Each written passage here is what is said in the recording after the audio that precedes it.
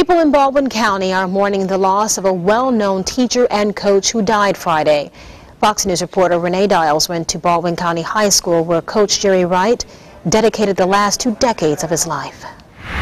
The flags are at half-staff at Baldwin County High School, and a black ribbon hangs on the front door in honor of a man who taught and coached life. Truly more than just a job for him, it was more of a calling. Principal Johnny Cabanas says Jerry Wright called in sick on Monday.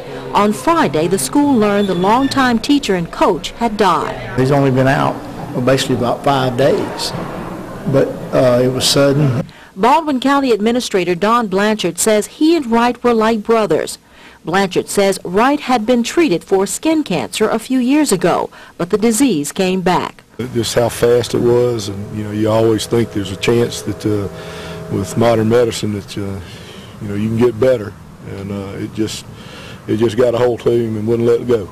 It's been a couple of years since Wright coached baseball here at Baldwin County High School, but his love for the students and for sports kept him close to the athletic program. It's very upsetting because, we're losing a great friend and a mentor. Baseball coach Pete Bezzaretti says the tradition room on the campus is filled with trophies and other reminders of Wright's legacy. 95% of the stuff that you see in here, Coach Wright, was in his tradition that he established of greatness here in our baseball program can be attributed to him. As head coach at Baldwin County High, he led the Tigers to 7 area championships and 11 playoff appearances. Wright was selected East-West All-Star Game Coach 10 times, and he was an 8-time Area Coach of the Year. He was also inducted into 3 coaching and athletic halls of fame. We're going to miss him, but he left a big mark behind. A mark that will never be forgotten. In Bay Minette, I'm Renee Dials, Fox 10 News.